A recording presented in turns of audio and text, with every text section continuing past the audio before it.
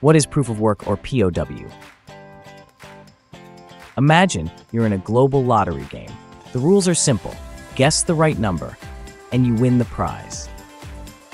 Now imagine millions of people around the world are playing the same game. They're all guessing numbers as fast as they can. The first person to guess correctly wins some Bitcoin, and a new round begins. That's what happens in proof of work, or POW, the system that powers blockchains like Bitcoin. But wait, it's not about being smart. You don't solve a riddle. You just try random guesses over and over until something works. That's why it's called work. It takes a lot of effort. The computers doing this are called miners. And the more powerful your computer, the more guesses you can make per second. More guesses means more chances to win.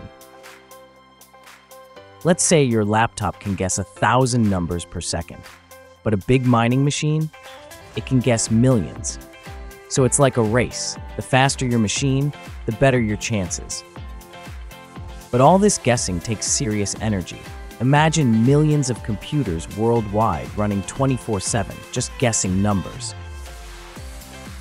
That's why people say mining uses a lot of electricity. So why do miners do it?